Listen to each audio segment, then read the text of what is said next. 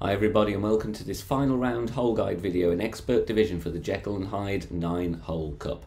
Before we look at the replays, and I will of course give you my adjustments as I go along, please hit thumbs up on the video and make sure you are subbed to the channel. It is totally free. Finally, join us on Facebook, BK Golf Clash. Share your shots and replays. Lots and lots of members in that group and plenty of content there also to help you improve your gameplay. Hole number 5, I'm going to play with the big topper. Obviously Thor's Hammer 7 is an option as well if you have it. Max top spin, 1 bar side spin to the right, add your spin. Big topper level 6, going to be setting up from the +7 yard mark, I believe. Yeah, topper +7, and aim over the rough and the rocks as shown, and look where the ball guide is pointing for your references there.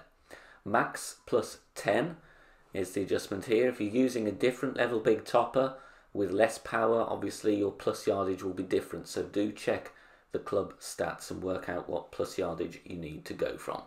So max +10 here, obviously with the big topper we do want to hit perfect, and we're going to bounce over nicely, and the top spin is going to take us up to towards the rough here, but it's not going to threaten the rough. We should be fine. Drive distance here anywhere around 385 is good. Second shot, look at the plus yardage as soon as it's your turn. You can see it's +2 here, and that's the reference we are going to use. So don't move the target until you've looked at that figure. No spin needed here, but for +2, we are of course going to move back and get the ball guide just before the front edge of the cup with the thorn level 9. +2 starting yardage is going to be played 78% slider, 20% elevation. Obviously you would add or subtract 2% for every yard difference, but +2 is the reference here.